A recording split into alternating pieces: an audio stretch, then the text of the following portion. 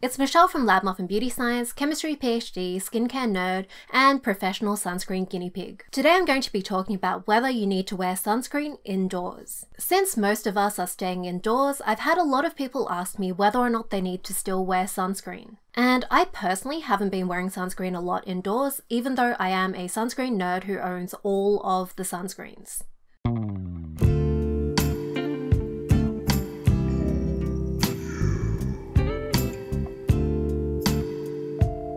So, do you need to wear sunscreen indoors? The answer is, it depends. I know, no one likes hearing that. We all just want to know if it's a yes or a no. But that's just not how reality works, and we all already know this. If I'm in the dark in a windowless basement, of course it's a no.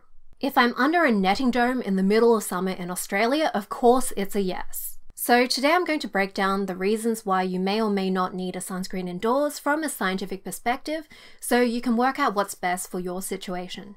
If you like this sort of video, give it a thumbs up, subscribe to my channel, and click the notification bell so you don't miss any videos.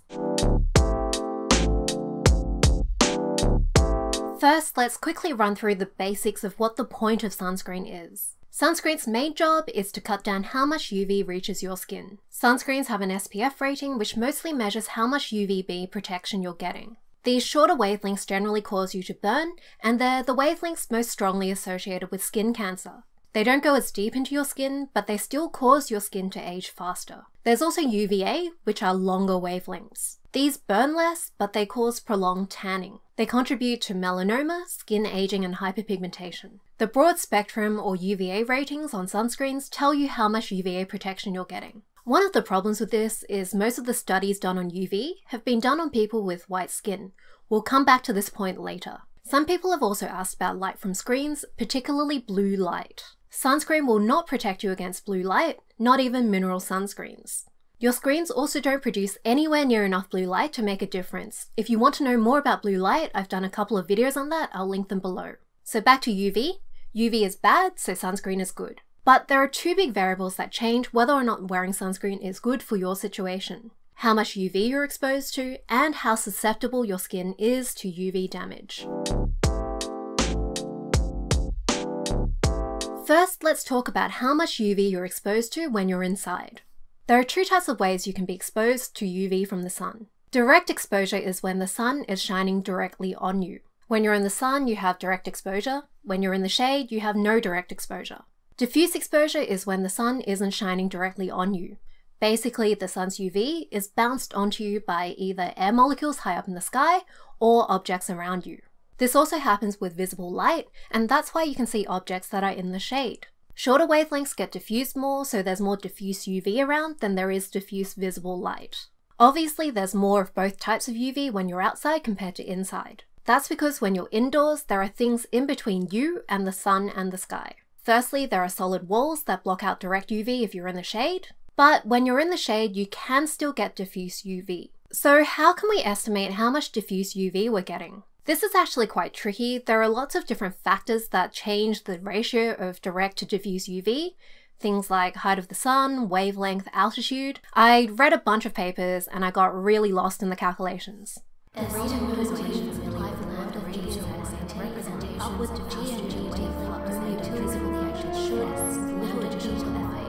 I had a great time researching this video. I'm going to use 60% diffuse, 40% direct as a rough estimate on the higher end of the scale. To estimate how much diffuse UV you're getting, you can use something called sky view. Basically, if you're standing in the middle of a field, you're exposed to the inside of a dome of sky. That's 100% exposure to diffuse UV. If there's stuff blocking your view of the sky, trees, buildings, walls, then you get less sky view and less diffuse UV. That's why the distance from the window matters. My window is about 1.6 by 1.2 meters. To work out my sky view,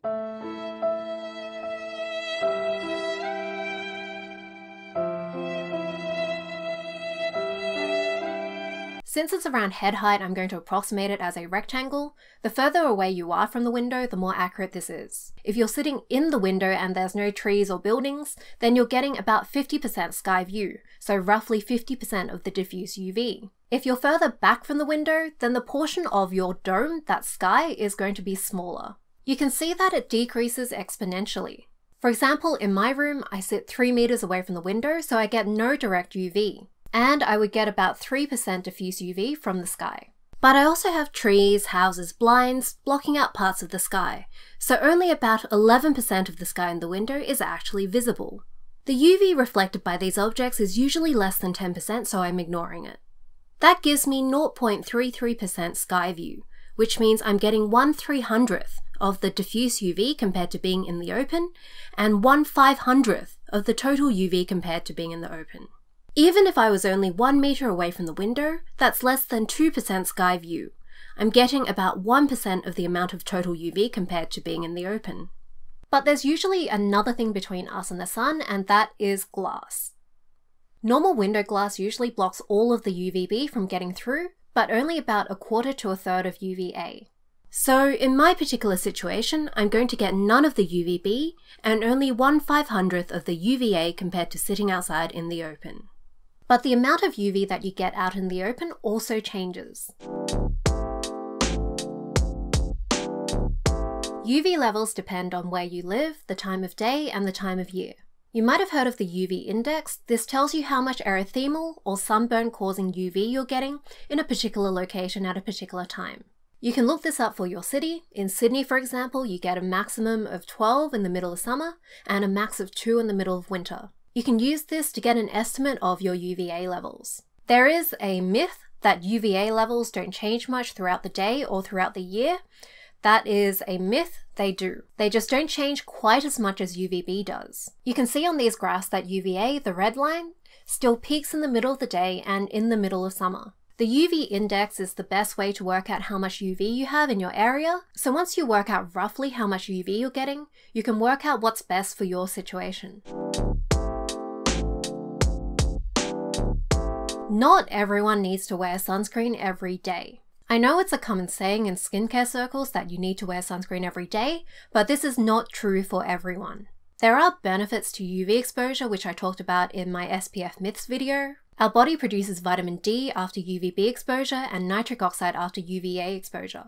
So in many countries, including the UK and Australia, which is the skin cancer capital of the world, health authorities actually don't recommend that you wear sunscreen every day, even if you go outside. The Australian guidelines base this on the UV index. If the maximum UV on a particular day is 3 or above, they recommend wearing sunscreen. But if it's below 3, they recommend not wearing sunscreen and intentionally trying to get some sun exposure. You don't get much UVB through glass, so the vitamin D benefits aren't there, but it isn't a blanket rule that you have to wear sunscreen every day. There's also a racial bias in sunscreen studies. Like in pretty much every other area of health, the vast majority of studies have been done on white people who are melanin deprived. Melanin is skin pigment which acts as a natural sunscreen. Not really enough to hang out on the beach without sunscreen, but enough to protect you from some incidental exposure. So the benefits of wearing sunscreen for preventing cancer and skin aging is going to be lower for people with darker skin.